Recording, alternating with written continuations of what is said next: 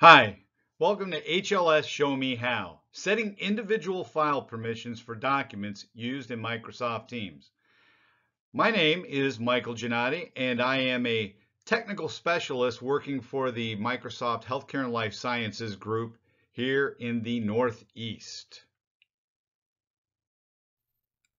So the other day I was talking with a customer, and one of the things that they had requirements around was some control at a file level within Teams. So in their case, they were sharing a Excel spreadsheet like we have one right here. We can click on, we can see it, and it's going to open up, and then people can come in. Certainly they can click on the various tabs. And if wanted to, they could go in and actually select edit and begin to edit that. And those permissions are there for everybody within the team, right? If you're a part of a team, it's a given that it's simplified workflow and document sharing. It's a given that those folks are going to be able to go into there and actually be able to edit and work with it. But in this case, they needed to share. This was in a medical facility. There was only a small group of people that they wanted to give explicit permissions to work with the document. And then the rest of the people simply be able to view it, but not edit. So that brought up individual file permissions. So I'm going to go ahead and close this document. And there's really two ways that you could move forward with this very simply and easily. And I'll kind of look and show you each of those. So the first of them is around doing it in place to a document. Now here, right, if I click on and I say, hey, I want to see the options, we're limited in the options that we have available. But remember, documentation is stored under SharePoint. So the first option we're going to take a look at is editing it in place, the permissions, and we'll see that in SharePoint. The second is that we actually, for a given set of files, if we know there are files that we're going to want to do that with, perhaps we have a group who's disseminating information like they would have done in the past in a team site in SharePoint. We want them to be able to have this small group edit and update and the rest consume that. We can also set up a secondary area of cloud storage that we can add either inline here or as a tab. So we're going to take a look at both options, but the first thing we're going to do is look at this here in its, working with that. So I'm going to go ahead and open that document, right? Or open in SharePoint, I should say. And it opens up to the folder, the general folder under Documents. If you click here under Documents, you'll see there's that folder. And there's a number of documents that are here. And if I go to this given document, I can select it. And we have the ability to come in here where we can manage access, or we can look at the details. And it has here, some information. It's showing the different people and the access they have. And underneath that is Advanced. So when I select Advanced, I'm going to see there's some basic groups that were given access. So site visitors, anybody that comes here can read the documents. That's already taken care of, right? Here's sales owner, full group, and sales members. This means members of this site. And if we click in there, we're going to see there are some individuals who have that access. So what we want to do is we are going to stop inheriting permissions. Now, let me say before I go forward with this, my personal belief is you should not do this in place. It can be done, but then you get into a permissioning mishmash within a given folder that can get to be confusing. Can be done. I'll show you how. I don't advocate it. The second way that I'm going to show is what I would advocate. But let's go ahead for the sake of setting this up. We're going to select Stop Inheriting Permissions. Again, it's just SharePoint.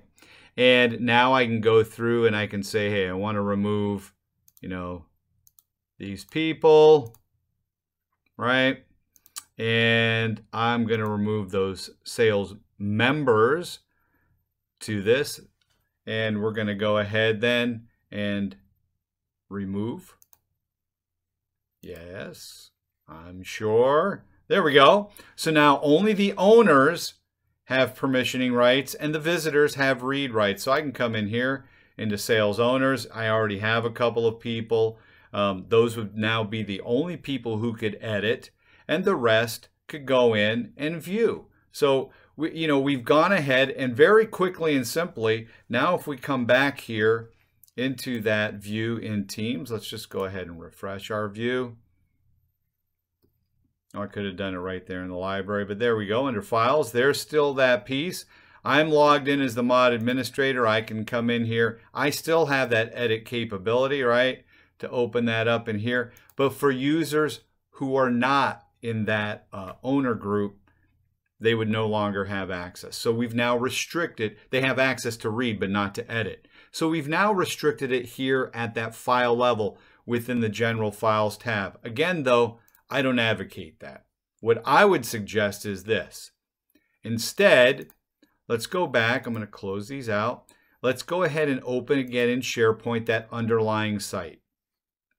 If we know we're going to have a need for documents and other things where we're going to have restricted access, we can come here to Site Contents. I'm going to select New. And I'm going to call this, just for our demo, you'd call it whatever you want, restricted docs. There we go. So I've got a name for that. We can show it in the navigation if we want or don't want. There's our restricted docs. Now this library has inherited permissions. What I'm going to do though is come on back here and we're going to select library settings. This is all old SharePoint, right? What's old is new, what's new is old. And we're going to go ahead and do the same thing, stop inheriting, but now we're just doing it at this library level. So there's not going to be any confusion. It's going to be consistent across all the documents published. So we're going to remove these individuals here, right? We're going to remove the members. We're still going to give visitors the ability to read. We're going to remove those permissions. I did click that, didn't I? There we go. I didn't click. So there we go. So now we have that. Again, site owners, we could give it another group, but we're just going to go ahead here into the site owners, take a look. There's those individuals again. And if there was a need for others, we could add those, or we could go back, right? And we could even say, look, I want to grant permissions. And I could invite some specific people and say what they could do, and have them listed above here. But the point is, now we have restricted access at this folder level. And so if we come on back here to our restricted docs library, just for the sake of things, let's go ahead and let's make a new, we'll make an Excel document. We'll make it very plain. In this case, I'll just put some gobbledygook just so that we see something in the library. There we go. And then we're going to go ahead and go back to our sales. So now we've got something in that library. Come back to our teams. And now we need to surface that library for our users. There's two ways we can do that. We could come in, first of all, within the general one, and say add cloud storage, add SharePoint. And it's already opened up our sales one, right, as a particular. So I can click that, select next. And there's my restricted docs library, select next, add the folder. It's going to show inline in this library. We'll give it a second. We'll go ahead and refresh. There it is. So now users again can come in, they can work with stuff in here, right, without having to leave files. They can work with it. Even though that's in a different library, I can even go ahead, if I wanted to, I could even add it as a tab at the top right from here, that individual file, so people can access it. But the other way that we could also add this particular library, we could come in and say I want a SharePoint document library. Again, here's our sales.